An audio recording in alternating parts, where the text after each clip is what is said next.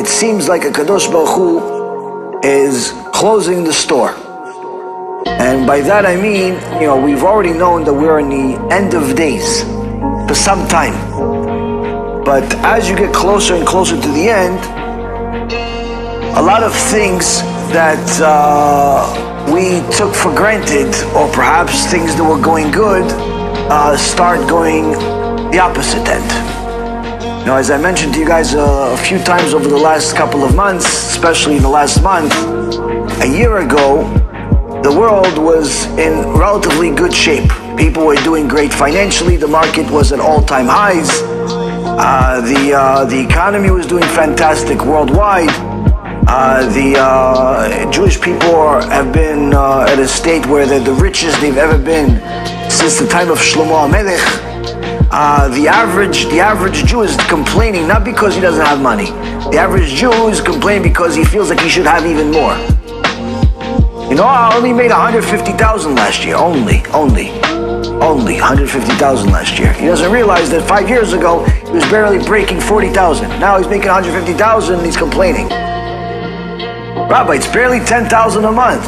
12,000 a month. Rabbi, who could live on such a thing? I don't know, 90% of the world. But the point is, Rabotai, is that people got comfortable. A lot of people made money in the stock market, real estate market, in all types of shtuyot like bitcoins and all types of cryptocurrency, making money off of Amazon, selling stuff, eBay. People have made money from all types of things over the last several years. There's good news and bad news. Good news is all that is about to end. Bad news is all that's about to end. Why is that good news and bad news? The bad news is because obviously people are going to have to readjust their life. Good news is that this means that we're a little bit closer to Mashiach. Now, that being a little closer to Mashiach is also bad news though, for some people, if you're not ready.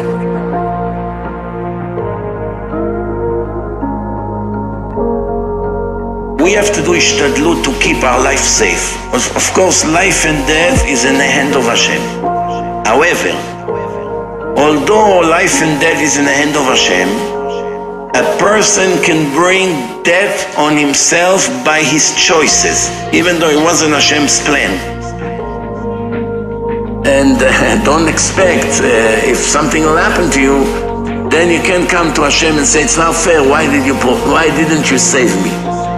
You don't have zchuyot that I'll make a clear miracle for you.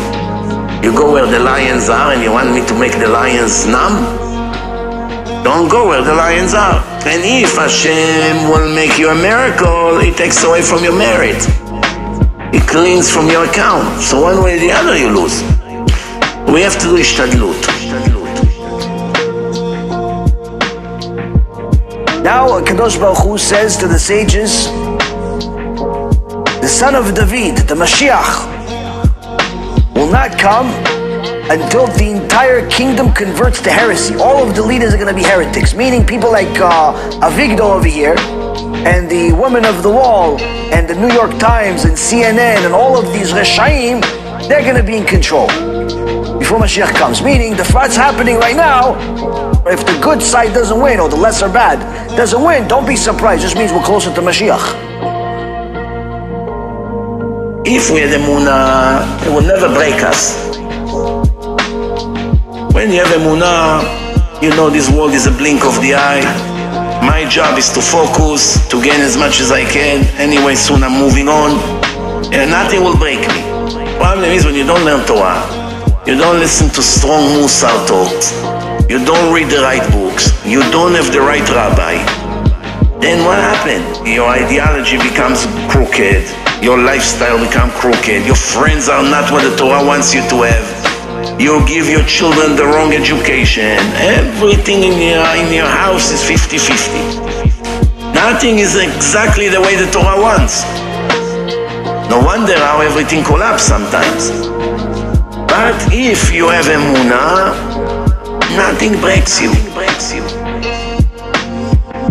Be'ezrat Hashem, more and more people choose the right thing to do, because that's what the Gemara says to us. Rabbi Eliezer ben Hokenos says to us, what is it going to be that's going to save us from the Chavlei Mashiach, from the birth pangs of Mashiach, it says Torah and Gemilut Chasadim.